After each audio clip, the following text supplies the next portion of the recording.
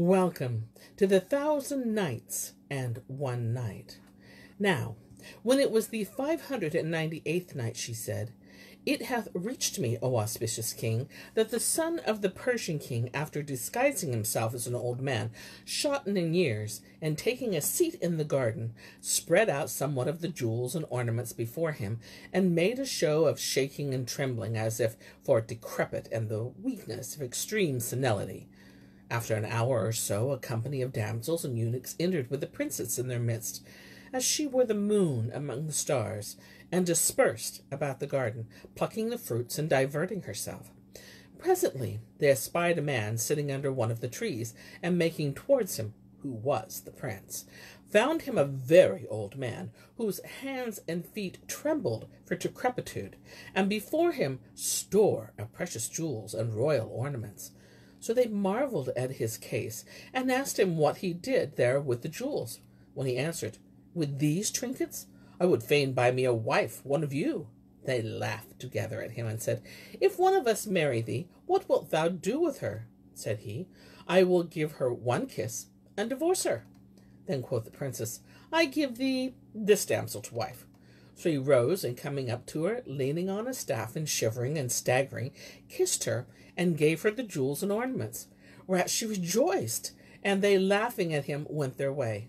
Next day they came again to the garden, and finding him seated in the same place, with more jewels and ornaments than before him in front of him, asked him, "O sheikh, what wilt thou do with this jewelry?" And he answered, saying, "I wish therewith to take one of you to wife, even as yesterday." So the princess said, "I marry thee to this damsel." And he came up to her, and kissed her, and gave her the jewels, and they all went away. But seeing such generosity to her handmaids, the princess said in herself, "I have more right to all these fine things than these baggages, and no harm can betide me." So when morning morrowed, she went down from her chamber, singing, into the garden. In the habit one of her damsels, and presenting herself privily before the prince, said to him, "O sheikh, the king's daughter hath sent me to thee, that thou mayest marry me." He looked at her and knew her, so he answered, "With love and gladness," and gave her the jewels and ornaments of the finest and costliest. Then he rose to kiss her, and she off her guard, and fearing nothing, but when he came up to her, he suddenly laid hold of her with a strong hand, and instantly throwing her down on the ground, abated her maidenhead. Then he pulled the beard from his face, and said to her, "Dost thou not know me?" Asked she, "Who art thou?" And he answered, "I am Behram, the king's son of Persia, who have changed my favor, and am become a stranger to my people and estate for thy sake, and have lavished my treasures for thy love." So she rose from under him in silence, and answered not his address, nor spake a word of reply to him, being dazed for what had befallen her, and seeing nothing better than to be silent for fear of shame. And she bethought herself, and said, "If I kill myself, it will be useless, and if I do him die, his death will profit me not." And presently added, "Nothing will serve me but that I elope with him to his country." Then she gathered together her monies and treasures, and sent to him, acquainting him therewith, to the intent that he also might equip himself with his wealth and needs. And they agreed upon a night on which to part. So at the appointed time they mounted racehorses, and set out under cover of the gloom. Nor did morning morrow till they had traversed a great distance, and they ceased not faring forwards till they drew near his father's capital in the land of the Persians. When the king heard of his son's coming, he rode out to meet him with his troops, and rejoiced in him with exceeding joy. Then after a few days he sent the princess's father a splendid present, and a letter to the effect that his daughter was with him, and demanding her wedding equipage. Al-Datma's father came out to meet the messengers with great gladness, for that he had deemed his daughter lost, and had grieved sore for her loss. After which he made bride feasts, and summoning the Kazi and the witnesses, let draw up the marriage contract between his daughter and the Prince of Persia. He invested the envoys with robes of honor. Then he made ready her equipage, and dispatched it to her. And Prince Behram abode with her till death sundered their union. "See, therefore, O king," continued the favourite, "the malice of men and their dealing with women. As for me, I will not go back from my due till I die." So the king once more commanded to put his son to death. But the seventh wazir came in to him, and kissing the ground before him said, O king, have patience with me whilst I speak these words of good counsel to thee. How many patient and slow-moving men unto their hope attain, and how many who are precipitous fall into shameful state. Now I have seen how this damsel hath profligately excited the king by lies to horrible and unnatural cruelties. But I, his Mameluke, whom he hath overwhelmed with his favours and bounties, do proffer him true and loyal rede. For that I know, O king, that know of the malice of women, that which none knoweth save myself, and in particular there hath reached me on this subject the story of an old woman and the son of the merchant, without its warning instances. Asked the king, and what befell out between them, O wazir? And the seventh wazir answered, I have heard tell, O king, of the tale of the house with the Belvedere. A wealthy merchant had a son who was very dear to him, and who said to him one day, O my father, I have a boon to beg of thee. Quoth the merchant, O my son, what is it, that I may give it to thee, and bring thee to thy desire, though it were the light of my eyes? Quoth the youth, Give me money, that I may journey with the merchants to the city of Baghdad, and see its sights, and sail on the Tigris, and look upon the palace of the caliphs. For the sons of the merchants have described these things to me, and I long to see them for myself. Said the father, O my son, O my little son, how can I endure to part from thee? But the youth replied, I have said my say, and there is no help for it, but I journey to Baghdad with thy consent, or e'en without it. Such a longing for its sight hath fallen upon me as can only be assuaged by going thither. And Shahrazad perceived the dawn of the day, and ceased saying her permitted say. Now, when it was the 599th night, she said, It hath reached me, O auspicious king, that the merchant's son said to his sire, There is no help for it, but that I journey to Baghdad. Now, when the father saw that there was no help for it, he provided his son with goods to the value of 30,000 gold pieces, and sent him with certain merchants in whom he trusted, committing him to their charge. Then he took leave of the youth, who journeyed with his friends, the merchants, till they reached Baghdad, the house of peace, where he entered the market and hired him a house, so handsome and delectable and spacious and elegant, that on seeing it he well nigh lost his wits for admiration. For therein were pavilions facing one another, with floors of colored marbles, and ceilings inlaid with gold and lapis lazuli, and its gardens were full of warbling birds. So he asked the doorkeeper what was its monthly rent, and he replied, 10 dinars. Quoth the young man, Speakest thou soothly, or dost thou jest with me? Quoth the porter, By Allah, I speak not but the truth, for none who taketh up this abode in this house lodgeth in it more than a week or two. And how is that? Quoth the youth. And quoth the porter, O my son, whoso dwelleth in the house cometh not forth of it except sick or dead, wherefore it is known amongst all the folk of Baghdad, so that none offereth to inhabit it, and thus cometh it that its rent is fallen so low. Hearing this, the young merchant marveled with exceeding marvel, and said, Needs must there be some reason for this sickening and perishing. However, after considering a while, and seeking refuge with Allah from Satan the stone, he rented the house, and took up his abode there. Then he put away apprehensions from his thoughts, and busied himself with selling and buying, and some days passed by which any such ill case befalling him in the house, as the doorkeeper had mentioned. One day, as he sat upon the bench before his door, there came up a grizzled crone, as she were a snake, speckled white and black, calling aloud on the name of Allah, magnifying him inordinately, and at the same time putting away the stones and other obstacles from the path.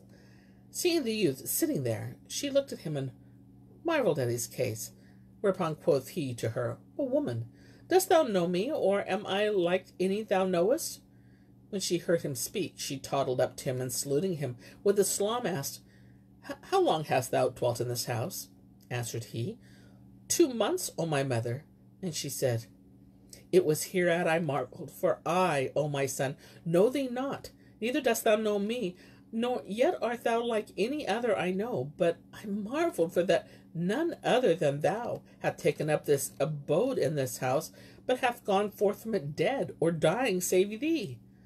Doubtless, O my son, thou hast periled thy young years, but I suppose thou hast not gone up to thy upper story, neither looked out from the Belvedere there. So saying, she went her way, and he fell a pondering her words, and said to himself, I have not gone up to the top of the house, nor did I know that there was a Belvedere there. Then he arose forthright, and going in, searched by the byways of the house till he espied in a wall corner among the trees a narrow door, between whose posts the spider had woven her webs, and said in himself, Happily, the spider hath not webbed over the door, but because death and doom is within. However, he heartened himself with the saying of God the Most High, saying, Nothing shall befall us but what Allah hath written for us. And opening the door, ascended a narrow flight of stairs, till he came to the terrace roof, where he found a Belvedere, in which he sat down to rest and solace himself with a view. Presently he caught sight of a fine house, and a well cared for hard by, surmounted by a lofty Belvedere overlooking the whole of Baghdad, in which sat a damsel, fair as a houri. Her beauty took possession of his whole heart, and made away with his reason, bequeathing to him the pains and patience of Job, and the grief and weeping of Jacob. And as he sat, looked at her, and considered her curiously, an object to enamor, an aesthetic, and make a devotee, lovesick fire was lighted in his vitals, and he cried, Folk say that whoso taketh up this abode in this house dieth or sickeneth. As this be so, yon damsel is assuredly the cause.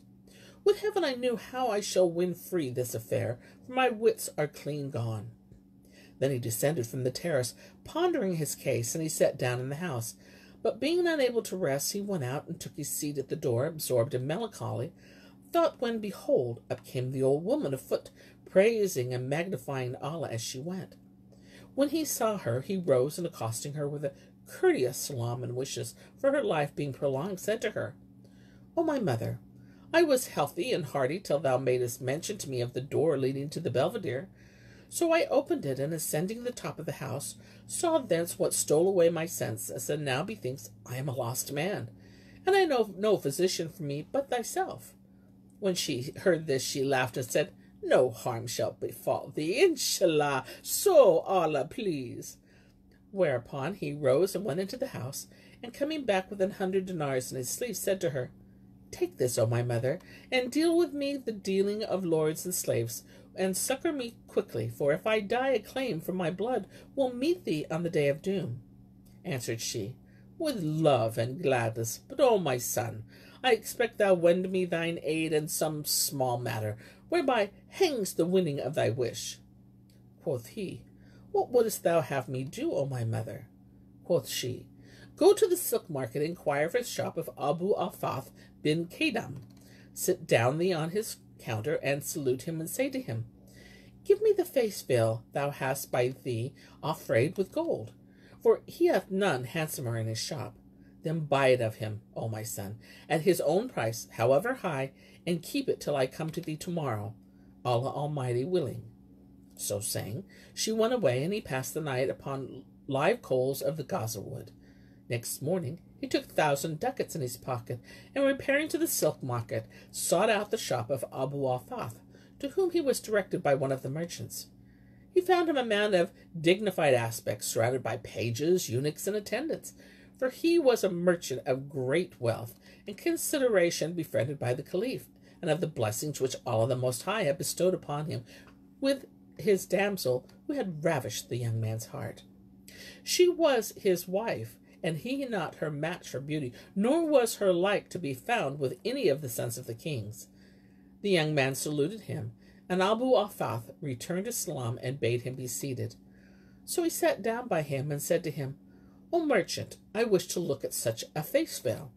Accordingly, he bade his slave bring him a bundle of silk from the inner shop, and opening it, found out a number of veils, whose beauty amazed the youth. Among them was the veil he sought, so he bought it for 50 gold pieces, and bore it home well pleased. And Shahrazad perceived the dawn of the day, and ceased to say her permitted say.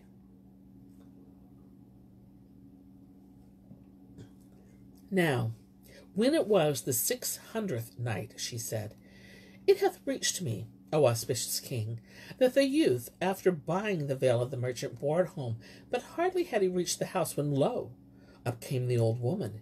He rose to her and gave her his purchase, when she bade him bring a live coal, with which she burnt one of the corners of the veil, then folded it up as before, and repairing to Abu Afath's house, knocked at the door. Asked the damsel, 'Who is there?' And she answered, 'I, such an one.' Now the damsel knew her for a friend of her mother, so when she heard her voice, she came out, and opening the door to her, said, 'What brought thee here, O my mother?' 'My mamma hath left me and gone to her own house.' Replied the old woman, 'O my daughter, I know thy mother is not with thee, for I have been with her in her home, and I come not to thee, but because I fear to pass the hour of prayer. Wherefore I desire to make wazu ablution with thee, for I know that thou art clean, and thy house pure.' The damsel admitted the old trot, who saluted her, and called down blessings upon her. Then she went to the ewer, and went into the wash-house, where she made her ablutions, and prayed in a place there. Presently she came out again, and said to the damsel, 'O my daughter, I suspect thy handmaids have been in yonder place, and defiled it. So do thou show me another place where I may pray, for thy prayer I have prayed I account null and void.' Thereupon the damsel took her by the hand, and said to her, 'O my mother, come and pray on my carpet where my husband sits.' So she stood there and prayed and worshipped, bowed and prostrated, and presently she took the damsel unawares, and made shift to slip the veil under the cushion unseen of her. Then she blessed her and went her way. Now as the day was closed, Abu Afath came home and sat down upon the carpet, whilst his wife brought him food, and he ate of it sufficiently, washed his hands, after which he leaned back upon the cushion. Presently he caught sight of a corner of the veil protruding from under the cushion, so he pulled it out and considered it straightly, when, knowing it for what he had sold to the young man, he at once suspected his wife of unchastity. Therefore he called her and said, 'Whence hast thou this veil?' And she swore an oath to him, saying, 'None hath come to me but thou.' The merchant was silent for fear of scandal, and said to him, 'If I open up this chapter, I shall be put to shame before all Baghdad,' for he was one of the intimates of the caliph, and so he could not do anything save hold his peace.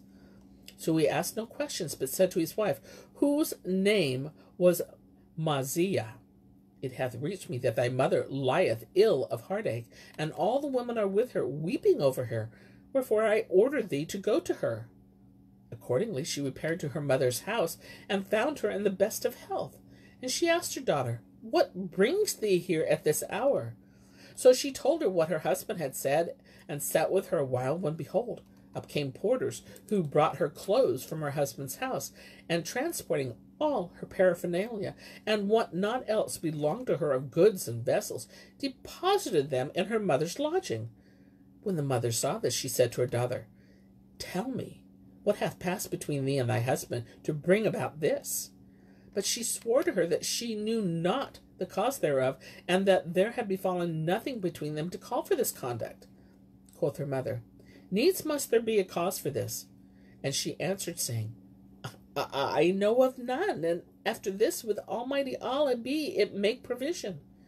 Whereupon her mother fell a weeping, and lamented her daughter's separation from the like of this man, by reason of his sufficiency and fortune, and the greatness of his rank and dignity. On this wise things abode some days, after which the cursed, ill-omened old woman, whose name was Miriam the coronist, paid a visit to Mazia in her mother's house, and saluted her cordially, saying, 'What ails thee, O my daughter, O my darling? Indeed thou hast troubled my mind.' Then she went in to her mother, and said to her, 'O my sister, what is this business about thy daughter and her husband? It hath reached me that he hath divorced her. What hath she done to call for this?' Quoth the mother, 'Belike her husband will return to her by blessed influence of thy prayers, O Hasvia. So do thou pray for her, O my sister, for thou art a day faster and a night prayer.' Then the three fell to talking together, and the old woman said to the damsel, O my daughter, grieve not, for if Allah please, I will make peace between thee and thy husband before many days. Then she left them, and going to the young merchant, said to him, Get ready a handsome entertainment for us, for I will bring her to thee this very night.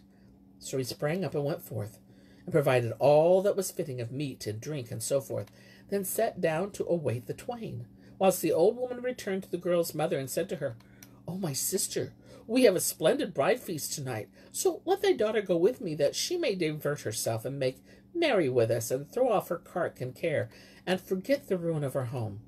I will bring her back to thee, even as I took her away. The mother dressed her daughter in her finest dress and costliest jewels, and accompanied her to the door, where she commended her to the old woman's charge, saying, Where lest thou let any of Almighty Allah's creature look upon her, for thou knowest her husband's rank with the Caliph, and do not tarry, but bring her back to me as soon as possible. The old woman carried the girl to the young man's house, which she entered, thinking it the place where the wedding was to be held. But as soon as she came into the sitting saloon, Shahrazad perceived the dawn of the day, and ceased saying her permitted say, and so do I cease my telling of this tale, till it be morrow.